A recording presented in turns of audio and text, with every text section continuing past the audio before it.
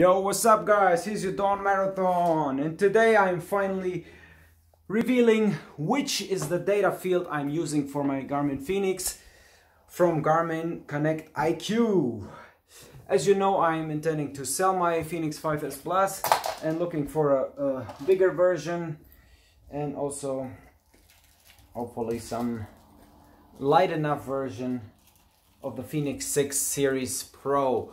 So I am finally revealing the data field, which I've already posted on social media. I've been using once the race screen from Garmin Connect IQ and the Peters Race Pacer, and they're both great, but the one thing which is bothering me is that they are having they have not the perfect display. They have not as many data fields as I've found on another race data field screen, and the other thing is that they also cost a little bit. You can donate 3 euros. That's nothing if they would have been perfect, but now I found one for free, and why not take that for free, which has the perfect display outlay. So check it out. I'm gonna show it on my laptop because those you can better check out the fields. So here you have up to 11 fields. You can of course arrange them either way you like over via the app on your phone, and you can enter anything you want, every possible field, anything you wish, from average pace, lap pace, whatever, cadence, whatever. And I have chose, for example, this field because on the upper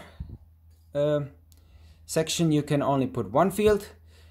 So this is 1, 2, 3, 4, 5, 6, 7, 8, 9, 10, 11.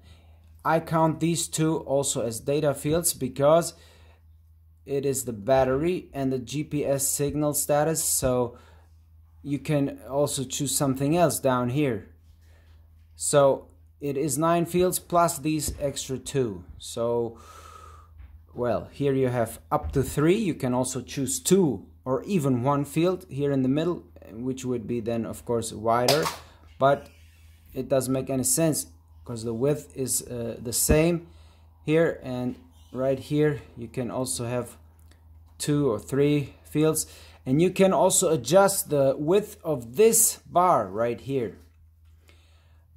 Apart from that, you can also add some colors to the pace range which you are using, as I'm having here.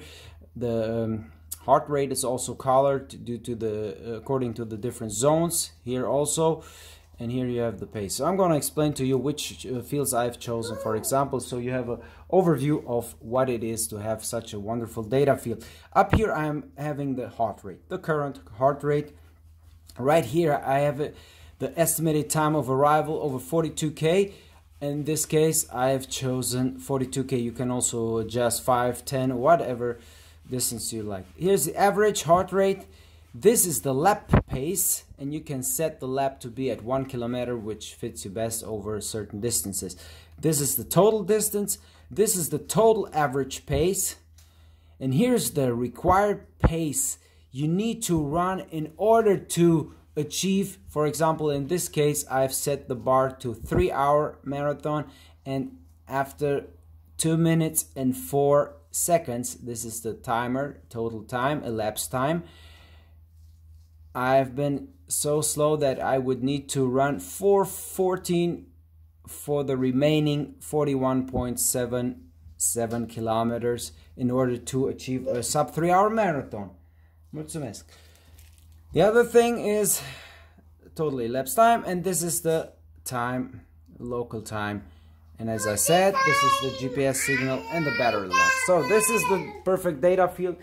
I hope the name of it, yeah, it is G-Run. G-Run on Garmin Connect IQ. This is it for today. Your Dawn Marathon. Bye bye. Peace out. We are going to eat some lunch.